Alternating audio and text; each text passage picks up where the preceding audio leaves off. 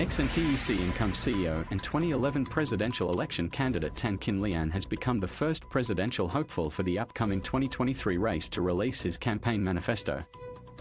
Weeks after he became the first to submit his eligibility application forms to the Elections Department (ELD), Mr. Tan could potentially face off with ex-senior minister Tharman Shanmugaratnam, entrepreneur George Goh Chin Hua and ex-GIC chief economist In Kok Song if all four are declared eligible for the polls by the ELD. All four hopefuls have pledged their independence from the government. But Mr. Tan is the only one who has been dubbed a true independent, given his history of speaking up for ordinary Singaporeans over the years.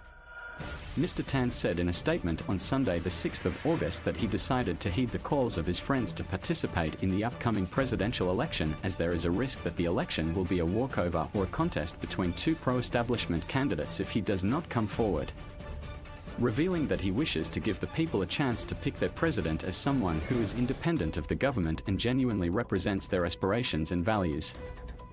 Mr. Tan promised to help Singaporeans by bringing the cost of living down, ensuring affordable housing for all and securing stable jobs with upward mobility.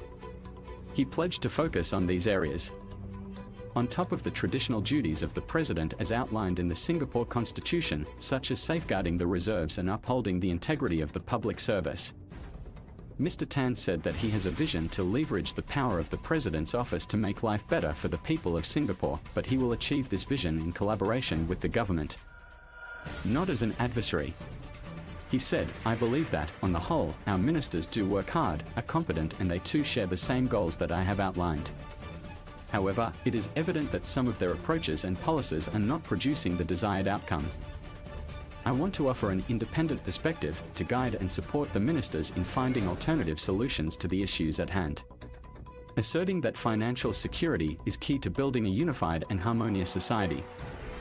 Mr. Tan said, "This was the spirit of unity and pride that Singaporeans felt 50 years ago. We need to rekindle that spirit.